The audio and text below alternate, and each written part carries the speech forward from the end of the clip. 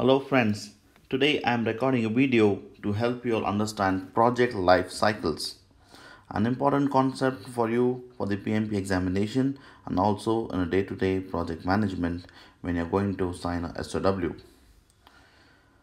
The project life cycle is divided into three parts.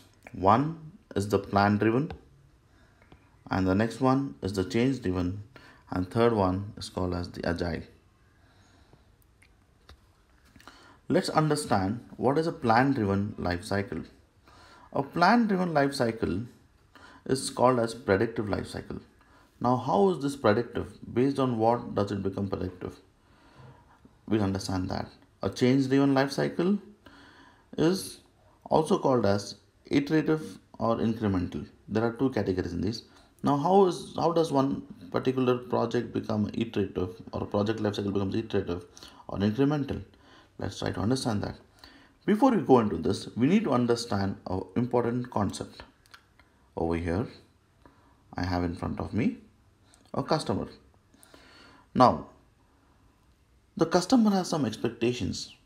Based on the expectations and based on some very important concept in project management, the project life cycle is decided. Any guesses what is that? What is the project management concept you need to understand to decide a project life cycle along with the customer expectation? It is called as the constraints. Constraints will tell you what is clear and what is unclear. Which constraint am I talking about? I am talking about scope. If your scope is clear, then it becomes very predictive. See where we are going? It becomes predictive. And if your scope is unclear, it becomes unpredictable or uncertain. So then you do a different approach. With these two things in your mind, okay, you decide and you make the SOW. And in the SOW, you'll also call out the milestones for the project. Milestones become the constraints on time, right? Now, when you're doing a project, the another important constraint you're going to take care is the cost. How much money is somebody willing to pay for this project with you? Let's get started and try to understand this. Now, in a predictive life cycle, what are the three constraints which are very clear? This is time, also known as schedule, time, cost. Okay, it's time, cost. Oh my god, I'm bad at writing this. Okay, it's time,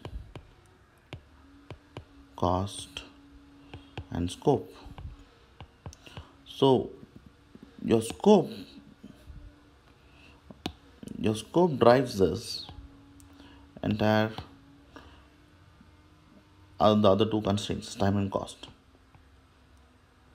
So if your scope is clear, you go for predictive, plan driven. Maybe do a project in a waterfall model, sequential, you can do it.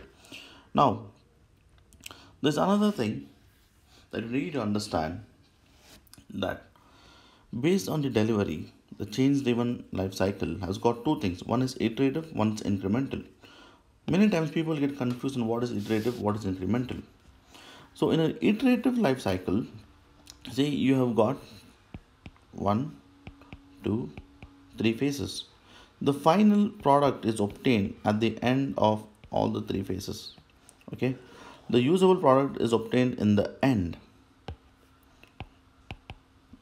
Many times you will have sprint 1, sprint 2, sprint 3, sprint 4, and the final sprint 4 has got all the code, and then you move that into, or you merge them together and move it into the production. And another one is incremental. So each increment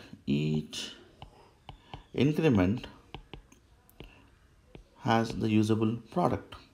You see, the base yellow color is there in everything. The next increment, this is the first increment, second increment, third increment. So the increment is this blue color over here, this is the green color in the phase 3. So each increment has a usable product. So that becomes an incremental life cycle. Now in this situation, what happens is, initially you have got high level of scope, and initial estimates of time and cost. Initial estimates of time and cost. When this is there, you can go for iterative or incremental. Again, this is also driven by your SOW, the market need. So if the market need says no, we need a product going out every 2 weeks, then you go for incremental. Or if it's let's build a product in next 3 months and do an entire website revamp, then you can go for iterative. There's another very important concept, the agile product cycle and the project life cycle. So in agile, please remember what is fixed. So the fixed is your time and cost. People want something in this time and this cost. But what is not fixed is the scope. Scope is uncertain. Uncertain. There's a lot of uncertainty on the scope. Okay. Please remember that in your agile, the scope is uncertain. Okay. Now, what happens here is progressively the scope is elaborated. Scope becomes clearer as we move forward. Let's say 30 days, 60 days, 90 days. So progressively your scope is elaborated. Progressively scope is elaborated. Okay, scope is elaborated. This is also known as a concept called progressive elaboration.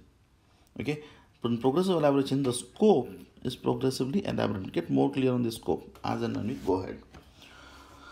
But then there's another concept called as rolling wave planning. This is called as used more in the incremental side, wherein at the end of phase 1, you plan for phase 2. This is called rolling wave planning. Okay, so friends, this is a small video on understanding the concepts for your project life cycle. A very important factor is your constraint. Scope plays a vital role. In predictive life cycle, time, cost and scope is fixed and very clear. In incremental, what happens is you get initial high level scope and then estimates of time and cost is you have got initial estimates of time and cost. In change driven, you've got two types, iterative and incremental. Usable products got at the end in iterative. Each increment gives you a usable product in incremental. In agile, the scope is uncertain but time and cost is fixed. Scope is progressively elaborated and that's called as progressive elaboration. Incremental life cycle can be called as rolling wave planning, in which at the end of first phase you plan for the next phase. Please watch this video a couple of times. Do subscribe to my YouTube channel. Hit the bell icon. If you have any comments, drop me a note. I would like to answer them back. Thank you for watching my video. This is Arham Faraz from Bangalore. Bye bye. All the best for your PMP examination.